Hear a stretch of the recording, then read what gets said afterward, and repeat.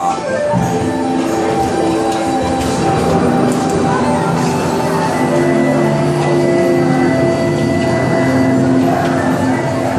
to a voyage of discovery and awareness of the richness, the diversity, and the often surprising nature of living with the land. Our journey begins as dramatic and sudden changes are sweeping over the land. The approaching storm may seem violent and destructive to us, but to nature, it's a new beginning in the cycle of life.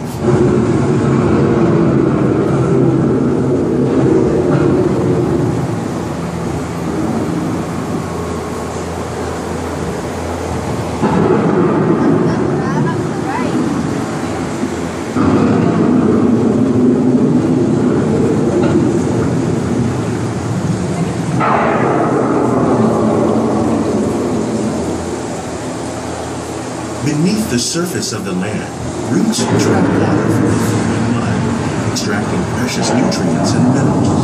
These elements, when combined with sunlight, create the diverse living systems of our planet.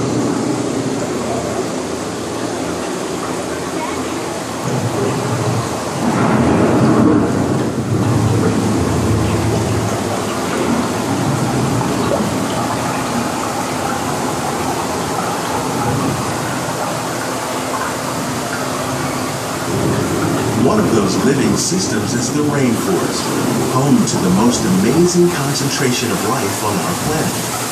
These dense and beautiful forests cover only a tiny portion of the Earth's surface, but they contain more than half of its plant and animal species. Rainforests are also extremely rich and productive living systems, providing us with oxygen, food, medicine, and other elements essential to our lives. Ooh, check the giant crocodile.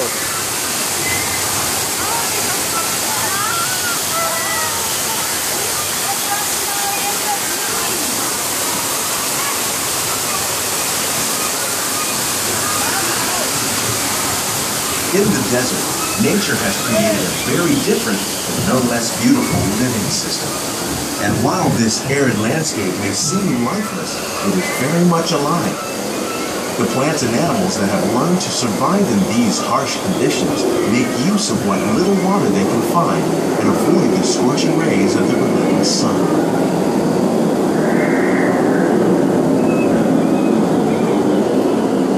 The American prairie once appeared as desolate as the desert, but over time, rainwater and nutrients gradually penetrated the hard surface of this land. Even the hooves of the mighty buffalo helped create the rich soil one day become home to the American farm.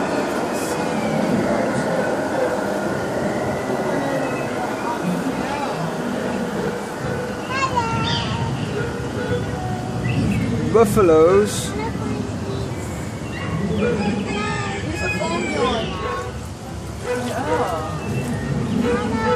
Those are chicken. Yeah. I like chicken.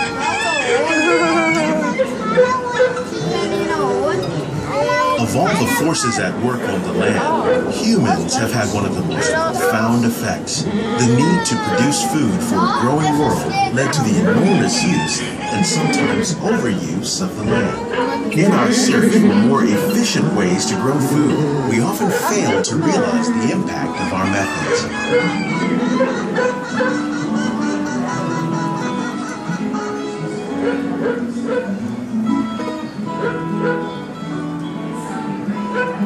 Today, we're learning to live with the land, discovering better ways to grow food that will assure both human and environmental well-being.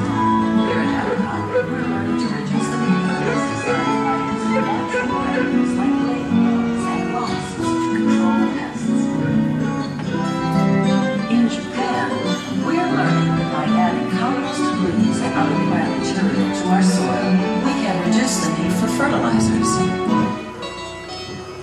In farmlands across America, we're learning that by plowing under vegetation containing natural fertilizers, we can enrich the soil without the use of chemicals.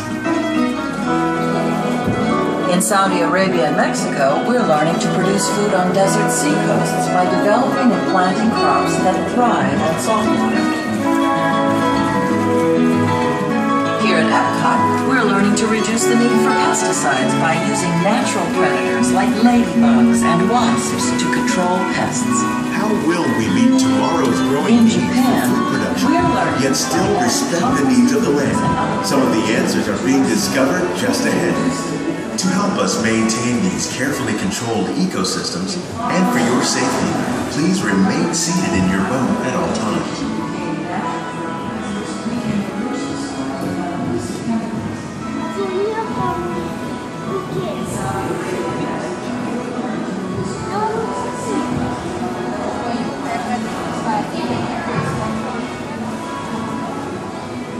Welcome to our living laboratories, where scientists from Epcot and the U.S. Department of Agriculture are exploring innovative ways to produce bountiful harvests now and into the future. The tropics are home to the greatest diversity of plants on the planet.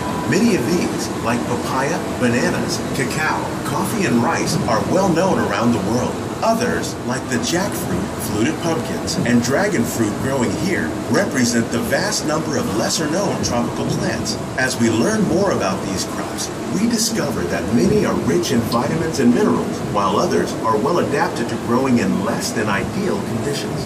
For instance, the fluted pumpkin thrives in the poorest soil conditions of Africa. With its edible seeds and leaves, the pumpkin could become an important staple for areas where other crops don't grow easily. The unique-looking dragon fruit is actually a member of the cactus family. The fruits are high in vitamin C, rich in antioxidants, and have a light, sweet taste. The fruit originated in Mexico or Central America, but is already becoming popular in Asia. It could become a source of important nutrients for people living in many areas of the world. These and many other lesser-known crops may one day be as popular as the bananas growing on both sides of the boat. More than 28 million tons of bananas are eaten annually, making it the most popular fruit in the world.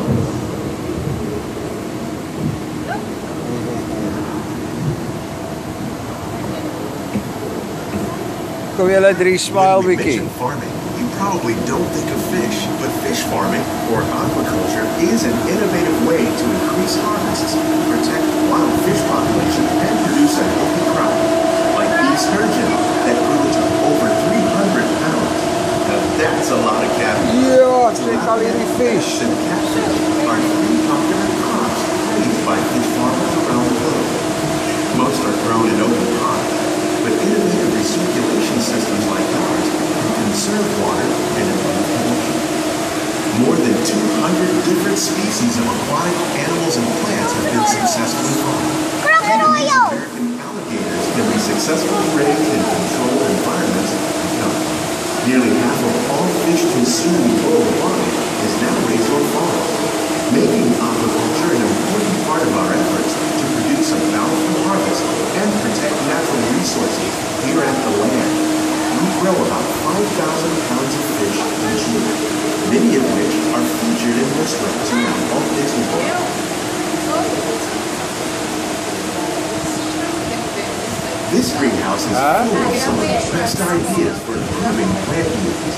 Disease and pests are two of the biggest problems facing farmers around the world. By careful selection and crossbreeding, we can grow crops like these sunflowers and winter melons that are more resistant to Ja, pests and kyk sien hier's diseases. pumpkins man. Scientists have even been able to breed plants that can flourish in marginal areas where water and nutrients are in short supply. The result of these efforts is higher yields with less impact on the Dis environment. lemon. Pumpkin! Kyk die pumpkins. Pumpkin. Dit gaan groot. Kyk hierdie lemon. Goodness gracious, hulle is huge. These plants are definitely on their way up. Innovative growing techniques like the ones you see help Pomelos. yield, while more efficiently using resources like water, fertilizer, and pesticides. We're growing these nutritious sweet potatoes above ground. This method increases yields, produces larger potatoes, and can be used where rich soil is in short supply. We're growing lettuce using our nutrient film system. This technique precisely controls and recycles water and nutrients. With it, we can produce over 27,000 heads of lettuce a year in this one small area. Jeez.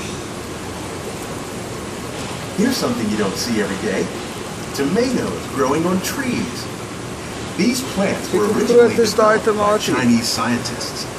Tomato trees live longer and produce many more tomatoes. One of ours lived 16 months and produced over 32,000 fruits. Much of the produce you see growing in our greenhouses is served in the restaurants here at the land. It's awesome, huh? This is amazing.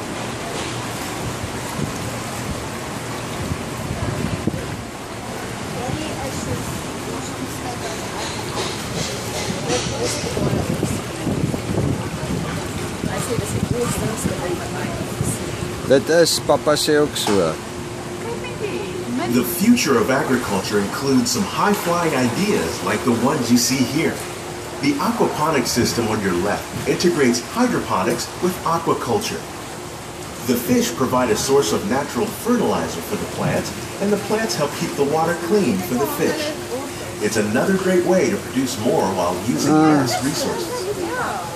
In our lab, Epcot scientists are working with the U.S. Department of Agriculture on a number of innovative projects. The goal of these efforts is to produce higher yielding and better quality plants.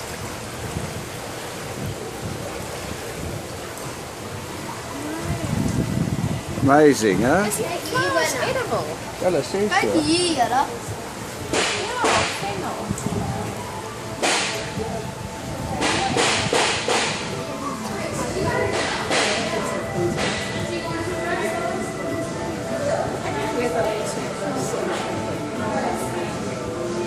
These greenhouses represent just a tiny fraction of the work being done worldwide to produce bountiful harvests for our growing population. Around the globe, scientists, farmers, and even backyard gardeners are doing their part to improve the quality and yields of foods that we all rely upon. By working together, we can continue to find innovative ways to increase food production and protect our precious natural environment. Only then will we truly be living with the land.